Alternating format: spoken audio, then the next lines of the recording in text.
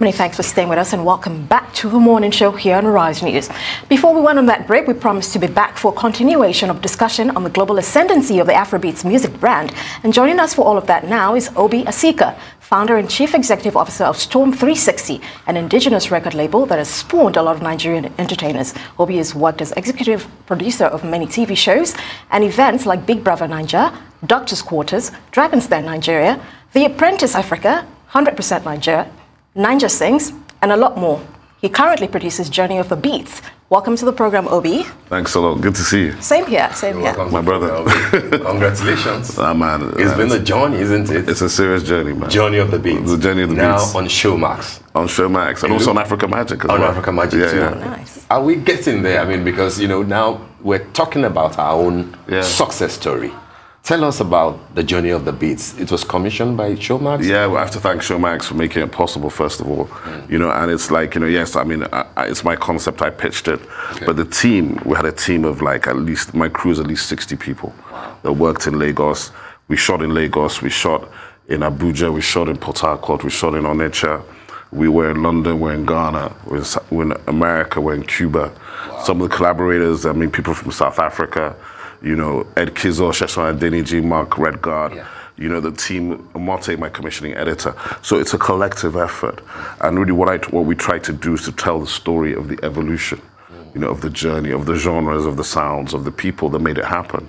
Not just the artists, but the people behind, the promoters, the influencers, you know, and there's so many stories, you know, and you know how it is, it's endless. So I'm just happy that we actually got it out, because getting it out is hard, but you're always paying. There's some things you left on the cutting floor, you know. 10 episodes, right? 10 episodes, I've watched the first two. I hope you liked it. You started like from the story of the slavery, isn't it? Yeah, pre-colonial. Pre-colonial, was that deliberate? 100%, because I think one of the things we wanted to really establish is that our music is not incidental, right? Music is in our DNA. It's not just entertainment, right? In our original culture, music is ritual. We use music for burial, we use it for death, we use it for celebration. And we use it in all these forms and functions. And call and response in our original music is the same theme that is carried through slavery to all music in the Western world. So really, for me, it's about taking ownership. To say that in the Caribbean, when we arrive, everything changes. In America, when we arrive, everything changes. And all those expressions that come out of there, they also came back, because a lot of Africans came back from Brazil, from Caribbean to Africa at the turn of the 19th century. And they come into Ghana, then they come to Nigeria, and that's where you need to see high life, right? So that evolution, that journey, it's important to understand that and to understand that it's connected culture. So that's really, those are some of the themes that drive the Journey of the Beats. I mean, I like the fact that you even brought in, you know, the story of the entertainment sector, you know, in a larger context. Even the media personalities who are part of it. You know, when I watched the second episode, you know, the contributions of the OGBC, OGTV, Ray Power, you know. I mean, I know, of course, a lot of people in engaging with it would say, what happened to BCOS somewhere, what happened to LTV, you know, but then... You didn't get everybody's name, but the thing about it is that when Nigeria liberalized broadcast and really began to change that whole context of local content, there are outliers all over Nigeria, and that's the thing we kept seeing. Over the years, there are outliers who are driving this movement, who are saying, look, man, we're going to get this music on air. When does the sound change? When does the production change? So whether it's Laulu Akins in the 80s with Shina Peters, whether it's Nelson Brown with what he was doing with Plantation Boys, whether it's OJB, whether it's Down Jazzy, Cobhams, you know, there's just a lot of talent. And there's a lot of people who have contributed. And it's just trying to sort of tell a holistic story to celebrate everybody, because for me, it's a movement. Our documentary is like a bed, right? We want people to come into the bed, experience it, and hopefully storytellers can go and tell more stories from every other way, from original dramas to biopics to specials, because the truth of the matter, and the sad thing for me, is this is just the music, right? We haven't told stories about anybody in Nigeria. You know, so this is, I mean, you know me, I talk about this with you. It's like, where's Nollywood? Football, sports, politics, governance, nothing. And I refuse to believe we haven't created thousands of great Nigerians whose stories need to be told and celebrated, and we can engage them. And hopefully we start from here, see what happens. Right. One of the topics that I thought was very well fleshed out in this doc, I've not gone so far into it, but from what I've seen so far was the scourge of piracy. Yeah. Back then. And I say back then because I'm going somewhere with this question. It was sort of almost painted as a necessary evil in a way that almost as though its existence pretty much took revenues out of the mouths of artists, but it also served in the same vein as a creative solution for distribution. Well, yeah, I mean, the thing is this, is like, when you look at, and that's a real good question, I've got to tell you, because when you look at it, I used to call the pirates gap marketing, right? For a long time, a lot of us were putting out music with really no real way of getting any revenue from the music. So really, you're doing promotion to bring attention, and then you get to because it's show business, right? So we have to validate the show before we could get to the business. Now we're in the business phase, and you're beginning to see revenues. But sales and distribution is still a mirage on the streets of Nigeria, because basically what happened when the international labels were here, they didn't invest. Okay, they were operating a sort of rentier approach with no real local distribution, which was run through really Malu Road. Okay, I remember when we first tried to do a deal with Sony Music and Anti-KG, I signed Junior and Pretty, and they distributed, and Legend, and they distributed us. And the biggest distributor in Nigeria was an Igbo lady in Apapa, Mrs. Okoro, who was distributing, and it was cassettes, right? And they were distributing, and it's crazy when you think about it. So we've come from that sort of place then into a Dumont and Alaba, where you would go to meet Tijo and Obino and these guys, because those guys, you can't tell the story without them. I tried to get some of them on the show, but they didn't really want to talk, to be honest. Tijo didn't want to be on, but they're like the marketers in Nollywood. Yeah, exactly. They stay behind. And they determine what happens. But they were critical, because before social media, they moved our music across West Africa, right? Before Channel O, which is key in our story. It really gave us a platform into the continent, then MTV base. So this is kind of what happened from here. What would you liken that situation back then to today? Is there a necessary evil today? Today, listen, we're still in a situation where the biggest opportunity for Afrobeats is still in Nigeria, right? Because whilst we're globalizing, which is great, our domestication of the economy, of the influence and the attention that we've generated has to build. So you have to get product, commodities, touring, more events, sort out publishing. That's what you do in your domestic environment. Because what has happened, which I think people have to really understand and appreciate, is this music that we've created I call it Afrobeats culture. It's beyond music, right? And what has really happened is they've really probably achieved over 1 billion followers worldwide today, right? That attention is a whole economy. Now, to monetize that economy, we have to productivize it, we have to commoditize it and put it into the thing. And there are domestic platforms. So it's not just for me, one of the key things is to tell our own stories as well, so that you get that perspective of what we did, because we were intentional. Nothing that has happened with all of this stuff is random. It's just driven by us. You made that point when Peace, Ayamusigwe, and Alpha, had one of the series of, and you spoke, via Zoom. We have expanded. Afrobeats, as you said, has become a culture, and it has gone global. But then where is the music? Where is the business component of it? Where is the money? Otherwise, you said, yes, let's consolidate here. But then the kind of success that people are celebrating seems to be coming from outside. Filling up the big concert spaces, having a major record, deal like Burna Boy is doing. But here, if you're not getting picked up by the brands, and you're not, streaming, it looks like there's really nothing going on. I think you got to understand the dynamics, right? The first thing is that artists out of Lagos in 2022 can blow global out of Lagos on day one, right?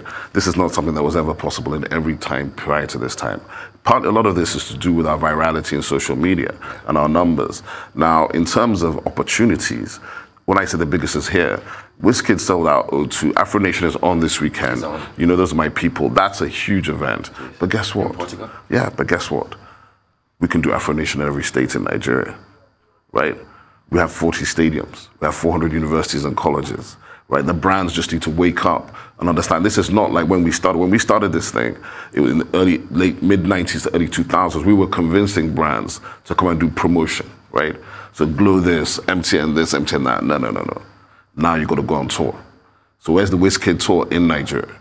Okay, that's how you domesticate. Do you understand what I'm saying? So really, I used to say to P Square, that how can you retire and leave billions on the table? are so happy they're back together because they need to, they're back together, the Afro Nation. For their own good. No, and even for everybody else, because the band is still relevant, right? It is. You understand? Flavor is a god. These guys, it's music, it depends. You could have a 20-year career. You understand? Yeah. Wizkid, David, and Burna are all approaching like 10 years. They're not first out. They don't hate. Rayma and all these guys are the guys that are like 2 years. Yeah. Do you understand? So we're seeing the evolution of the sound. We're seeing the evolution. And we saw Fireboy at the BET Awards. Yes. We spent a lifetime trying to see our guys on stage at the main events, not in the side event and being awarded off camera, off broadcast. These are the things that you were talking about world music. I fought world music as a categorization for our music for years because world music is at the back of the record store. We were bringing young, hot guys. That's right. Like, no, you're not going to project our guys as folk music or cultural music. We're in the club. We want to be, and my guys are sex symbols. and it sounds funny now, but in 2000, people look at you like, are you mad? But I remember in 2019 being at the Wizkid concert at the O2, and it's sold out, and Angie Stone is playing the smaller venue, right? And it's 2,000 people, sold out. And I said, look at life. 20 years ago, we couldn't convince Angie Stone or D'Angelo to talk to our guys. That's right. Now they can't sell out the venue that we're selling out the full building. That's the journey. What did we get right? And what do we need to do to sustain it? Otherwise, we get carried away by success. Well, the thing is this, I think we've got to not be complacent. I keep telling the Nigerians, don't think it's forever. You remember when the DRC sound was dominant here? You remember when the Ghana sound was dominant here? And my piano is kind of, maybe it's become Niger piano now. I don't know. I don't know what's going on. But I think don't be complacent, keep staying fresh. But Nigerians have this ability, we have this thing, this USP, that we affect everything we touch, right? Yeah. And that's something that people don't really harness. And because we affect everything we touch, our energy infects everywhere. So you see it now globally, the music, the fashion, the dance, the food, right? All these things are globalizing at the same time. Yeah. Now, it's for the rest of the country here to step up and understand that's our real power. And I call it the soft power, but it's the real power of Nigeria. It's our culture, it's our music, our food, our dance, our fashion. Every Nigerian has a personal fashion designer. Right. They just call it their tailor. You mentioned the brands earlier. What's stopping the brands from buying into this Afro tour, Nigerian tour vision? Is it because of the global visibility sells first and then we bring it home? Well, I think what it is this, everybody's affected by everything, right? And over time, don't forget we're coming out of COVID, we're coming out of 2 years of almost being locked down. So I think this Christmas, Afro Nation Ghana will be big. In Nigeria, you're going to see more festivals, you're going to see more events. There's a huge venue being built behind the Palms, which is going to be a 10,000 capacity venue. I think that venue is going to change everything in terms of live events in Lagos. Who's behind that? I think the owner of the Tayo Musho. Oh, Tayo. Yeah. It's a really, that's a special project. The NBA team, I believe, will be in that venue as well. So that's a multi-event venue that will give us the kind of venue where you can do the O2 in Lagos, right?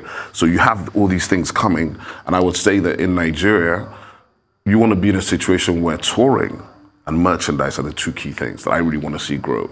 Because if you sort out touring and merchandise, you monetize everybody, right? What you were talking about, but there are domestic platforms, Bedu, UDX, there's Audio Mac. Just on Audio Mac, I think Wizkid and Burna Boy did 100 million streams in Nigeria in 1 year. That's one platform. There's another 100. So for us, it's still growth. There's still a huge growth opportunity, and getting to the money, which is what everybody's trying to get to, is the whole target right now. Using the tools that exist in social media, all those digital tools, to say, okay, we've got attention, how do we convert it to money? I think that's anybody in the music business or in the entertainment business, that's part of what they're thinking about, right? And that's what you've got to focus on. Your documentary created, copious space for veterans. Yes. Uncle Jimmy Sholanke will be 80 tomorrow, and I know that you are going to say something to me about that, That's incredible. Brilliant, talented, young 80-year-old man. Was that deliberate, and what are your thoughts on Uncle Jimmy? We try to get to everybody. We interviewed over 400 people. But even when you interview them over an hour each, the amount that get into the episode is reduced, right? So I was on set when he was being interviewed, and the man is a legend, and I was in awe listening. And we had asked him, so when did you first encounter music? And this man is sitting there casually, and he goes, I wrote a #1 record for Roy Chicago when I was 14. Wow. So I'm just like, I'm looking at this man like, wow. Because he was in secondary school in 1949. And I mean, even when he said it, nobody on the set was born maybe 20 years before he said it. So just thinking about that and his story and so many others like him, you know, and this thing we're talking about Afrobeats and Afrobeats, some of them violently opposed to the word, right? Afrobeats was that. Some, they understand its evolution. And I would just say to them, listen, it's all about generations. Every generation thinks their stuff is the hottest, right? And what's happened to me is that hip-hop culture invaded the world. And when it invaded Nigeria, when we domesticated hip-hop, it became Afrobeats. That's right. Okay, that's the journey of the beats. And you have to say... You said somewhere that whoever added that S to Afrobeat deserves an award, something like that. Well, that must be a genius. Yeah, because we were all sitting there, I'm telling you, in the 2000s, we're walking around the world, what are we calling ourselves? Is it Afro-hip-hop? Is it Afro-pop? Is it all these things you're talking, and you're like, but it just wasn't working. Is it Bedu? Can white people pronounce Bedu? I mean, you know, all these things. But at the end of the day, this name, this tag, this appellation has come to stay. It's stuck. It's 10 years now, and it's like it was some journalist, I think, in the UK, and it was off the BBC One Extra show. DJ Abrante, I interviewed him, right? And Abrante, and you know, Abrante is incredible, and yes, it's him. He popularized it. Yes. Yeah, but there are other people, and I think it's just a collective phrase now. Because now Afrobeats, frankly, Amapiano is almost part of Afrobeats, right? That's what I'm saying. What makes you an Afrobeats artist? And why are we trying to generalize it? Well, it's simply because you've got to understand music has been sold through formatting for years, right? In the older era, you couldn't even get on radio if you were not in a particular format. That's right. It's only been in the last 3 years that Afrobeats as a format has been able to get onto radio in America. So upon all the social media stuff, to get onto radio, which is where music is really pushing, it's about formatting. So they're looking at the format, they're going, okay, we've got some R&B, we've got some hip-hop, we've got some country, we've got some gospel, blues and soul. That's why it's like that. So we just had to find a format. Because whilst we love African music and traditional music and cultural music, that's not hot in the club. So Afrobeats is urban, young African sounds with the attitude that is in that Nigerian DNA. That is the real thing that is being pushed. That attitude in our DNA, the swag, whatever they want to call it, that's the thing. I mean, yeah, I think that because that Nigerian thing is a USP, it's global. Everybody knows when the Nigerians are in the building, right? Yeah. And before, it's like we used to almost deny it. I see Nigerians worldwide living almost in denial that, oh, I'm not really Nigerian. My name is Michael. No. Everybody today is Niger. And I think that's a great thing. Right. I mean, now that we're talking about the business side of stuff, let's look at the internal dynamics of the industry itself. Yeah. And I'm going to approach this from an artist management perspective. Now, we all know that's a very crucial relationship. Yeah. Some people would even say this could make or mar the career of an artist. Some will argue it could also do the same for the manager. What are some of the cardinals here for both parties before approaching that kind of relationship? Well, the first things first is typically if any artist that's coming up, as you're starting, find somebody in your team that really believes in you. Because you've got to have a manager is really your first evangelist, right? That's your personal manager. He's got to be your first evangelist. It's got to be the person that believes that you're God's next choice. Because if you don't have that in your team, you can't win. Because somebody has to believe that, right? Because when you're alone in your bedroom, just sitting on your own and writing up and coming up with your stuff, nobody knows you. Somebody has to also believe in you. So that's the first thing, is finding that person that believes in you. And then hoping that person has the right relationships and personality to gain access. Because the first thing is relationships and access, right? Can you access people? Can you talk to people? So relationship, access, integrity is key, right? But then also understanding the business. Because the business has changed. 20 years ago, artists could get signed just being talented. Today, you very much have to be a self-starter. You have to have generated some buzz. You've got to get some followers. You've got to have some music out there people are paying attention to. So you've generated a little kind of movement and momentum that bigger people want to jump onto. And that's what happens. So whether it's a distribution deal, a publishing deal, a label deal, or a management deal, they've seen what you're doing and they want to engage. And that's what happens. So these are just, I mean, I hope that helps. I don't know if that helps. Yeah. Okay, corporates have shown interest. You know, iOS is on Netflix. Showmax commissioned yours. I know that Sheun Bankuli is working on something. Yes, yes. You know, so there are activities almost self-made by the industry. Where do you think that, you know, which holes do you think that the government can step into, knowing your close relationship with the two key important people that matter, the Honorable Minister, Lajilai Mohammed, the DG of the Tourism Corporation, Foley Coker. You know, which other areas do you think that they can, you know, key into to assist? Well, I mean, I think they're doing what they can. I think part of what I would say is this, is that, first of all, even I have to thank the DG, Foley Coker. He made available some content to us, which we used in the series. I think that, I mean, for me, the music industry specifically has never really gotten much support. I don't think. It's something that I say all the time. It's always about Nollywood, you know, which is fine. No disrespect to Nollywood. They're louder, probably more vociferous. I don't know whether they are, but the honest truth is that the music industry is perhaps more entrepreneurial. So nobody waits for anything. That's right. Guys are self-starters. They just get up and go. And maybe we're all slightly crazy because there's no real thing that tells you that you should become successful. So the music people don't wait for anything and they go. But I think where we would love to see support for sure is that in terms of sorting out and enabling infrastructure, right?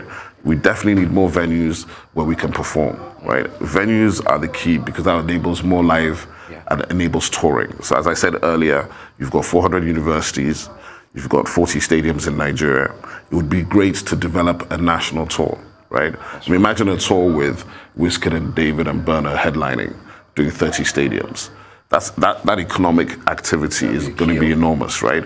So, and these are the sort of things that government can actually be part of by being, you know, proactive and progressive.